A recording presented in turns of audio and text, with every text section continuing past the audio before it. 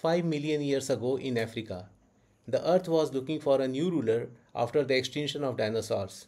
Some apes had become bipedal and a fascinating story was taking shape. The genus Australopithecus was going to play an important role in the saga of human evolution. Hi friends, this is Akhilanand Singh. Welcome to the part 2 of the video series Hominins to Humans. In this part, we are going to study the genus Australopithecus. If you missed the part 1, I highly recommend you to check that out first. I'll be asking a fun question at the end of this video. If you watch the video carefully, you will get enough hint to answer it correctly. On your screen, you are seeing the syllabus of UPSC Anthropology Paper 1. This video series is going to fulfill the requirements of topic 1.6. Let's jump onto the topic Australopithecus. Inside the order Primates, the superfamily Hominoidea, the family Hominidae, and the subfamily Hominini, there is a tribe called Hominini. The tribe Hominini has several genera. Australopithecus is one of them, which appeared in Africa between 4.2 and 1.9 million years ago. Important species under the genus Australopithecus are Australopithecus Anamensis, Australopithecus Afarensis, Australopithecus Africanus, Australopithecus Garhi, and Australopithecus Sediba. The path of evolution doesn't follow a straight line. There are branches and dead ends as well. Between 16 to 12 million years ago, our ancestors diverged from the tribe of orangutans, Pongini. DNA match of 97.4% is a testimony to our old association with the Pongini tribe. Between 8 and 6 million years ago, there was another division. Our ancestors chose to take a different route than the members of the tribe Gorillini. Since we stayed together as late as 6 million years ago, we have a DNA match of 98.4% with gorillas. We got separated from chimpanzees some 6 to 4.5 million years ago. It means we and chimpanzees had a common ancestor between 6 and 4.5 million years ago. That's the reason why our DNA has 99% of resemblance with chimpanzees. Please note that in a saga of evolution, 4 or 6 million years is a very short period. You are seeing the Hominini phylogeny on your screen. The genus Australopithecus is an archaic genus within the tribe Hominini. Looking from the top, you can realize that we Homo sapiens are phylogenetically closer to Neanderthals and Denisovans than Homo erectus. Australopithecus Sediba is closer to us than Australopithecus Africanus. And Australopithecus Africanus is closer to us than Australopithecus Afarensis. And similarly, Australopithecus Afarensis is closer to us than the species of the genera Ardipithecus and Sahelanthropus. Let's see the timeline for the genus Australopithecus. They lived between 1.9 and 4.2 million years ago. Today, Homo sapiens are the only extant or living species on Earth. But in past, on several occasions, multiple species of humans have lived in parallel. For example, during their lifetime, Australopithecus coexisted with several species within their genus. They even shared this world with the species of the genus Paranthropus and the genus Homo.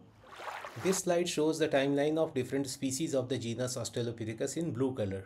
The red color shows the timeline of Paranthropus species and the green color shows the timeline of different species within our genus Homo. Here you see another view of the genus Australopithecus timeline. The exact duration of time is shown for each of the species. Please note that all the Australopithecus species belong to the Pliocene and the Pleistocene epochs. You may also note down that the species Australopithecus Anamensis appeared first, then came Australopithecus Afarensis. Australopithecus Afarensis coexisted with Australopithecus Anamensis for some time. They also shared their geography in East Africa with Australopithecus Africanus for some time. We do not know whether they knew about each other or if there was any communication between them. Australopithecus Garhi lived for a relatively short period of time, roughly of 100,000 years. During their lifetime, the African land was also cohabited by Australopithecus Africanus. Australopithecus Sediba came last and they went extinct about 1.9 million years ago. Let's now have a closer look at all the Australopithecus species, starting with the Australopithecus Anamensis. Australopithecus anamensis is the earliest known species within the genus Australopithecus. Its name is derived from the word Anam in the Turkana language. It means lake. Australopithecus anamensis coexisted with Australopithecus afarensis for about 100,000 years. It had both ape and human characteristics. Anamensis might be a direct ancestor of humans, but this lineage is debated. It is a direct ancestor of the later species of Australopithecus and Paranthropus genus. The environment where Australopithecus anamensis lived was a closed woodland surrounding the lake Turkana in Kenya, and it is on the basis of this lake its name Australopithecus anamensis is given. In the previous slide, we have already talked about the timeline of Australopithecus anamensis. Appearance-wise, it had a flat nose, prominent brow ridges, and a long jaw. Its canine teeth were pointed. It had some bipedal walking capabilities, though it was a quadrupedal knuckle walker ape-human species. It had a small brain of 370 cubic centimeter. Let's talk about its fossil discovery. In 1965, Leakey and Ellen Walker discovered some lower jaw bones, femurs, skull fragments near the lake Turkana in Kenya. Some more fossils were found in the later years. In 2019, a nearly intact skull was discovered, Australopithecus afarensis. The word Afarensis is derived from the name of the region Afar in Ethiopia, East Africa. Afarensis fossils were discovered at the Hader fossil site in the Afar region.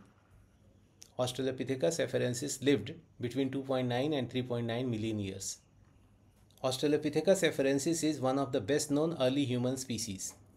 The famous archaic human Lucy belongs to this species. It is considered to be a direct ancestor of modern humans. The later species of Australopithecus and Paranthropus are considered to have derived from Australopithecus afarensis. Appearance-wise, it has a low sloping forehead, a projecting face with prominent brow ridges. It is supposed to be less than 5 feet tall with a 40 kg weight. Its brain was of 450 cubic centimeters, which is only 1.3% of the body weight. In comparison, our brain is 2% of the body weight. Its canine teeth were pointed and were longer than the other teeth. Australopithecus afarensis was a plant, fruit, seeds and nuts eater. It also ate insects and small animals. It was mostly bipedal. Australopithecus fossils were discovered in 1974 by Donald Johnson and Mary Leakey at the Hader site. In 1924, Raymond Dart discovered the fossils of Australopithecus africanus in Tong area in South Africa. At that time, it was the first ever fossil discovery of ancient humans in Africa. Hence, it was named Australopithecus africanus. Africanus had a rounder cranium housing a larger brain of 475 cubic centimeter. Africanus' teeth were more human-like, but it had a projecting jaw, sloping face, and a flat nose similar to apes. It was bipedal but was also adapted to climbing trees. It ate mostly plant-based diet consisting of leaves, fruits, seeds, and nuts. It also consumed insects and small vertebrates. At the time of its fossil discovery, some skull and teeth fragments were recovered. The fossil skull was of a child, which is known as a Tong child among the Spuds. It was once considered a direct ancestor of humans, but now this idea is challenged. Australopithecus Garhi. Australopithecus Garhi lived between 2.6 and 2.5 million years ago in the Afar region in East Africa. Garhi means surprise in Afar language. Scientists found some of the features of its skull, including the enormous back teeth, surprising. Hence this name was given. Perhaps Garhi was the oldest ancient human to use stone tools, though the tools were primitive.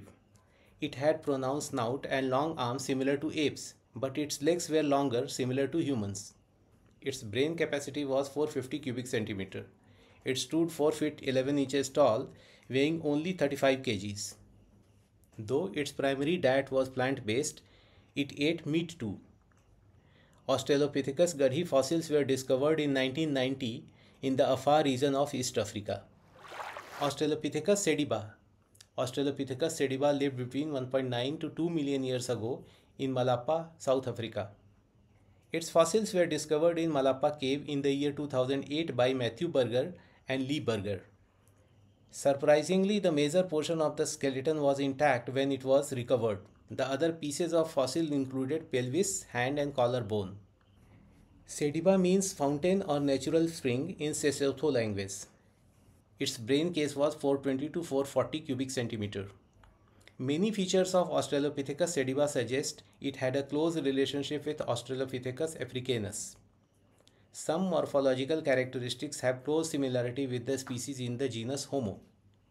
Sediba's hands were very evolved and it had a long thumb like modern humans. It had pronounced brow ridges and snout. On your screen, you are seeing the full skeleton of Sediba kept in an African museum. You can also spot the location where the fossils were found in the South African region. We have reached the end of this video. The great saga of human evolution will continue in the next video, wherein we will talk about Kenyanthropus and Paranthropus. It's the time for the fun question. Please pause the video to read the question. Put your answers in comment.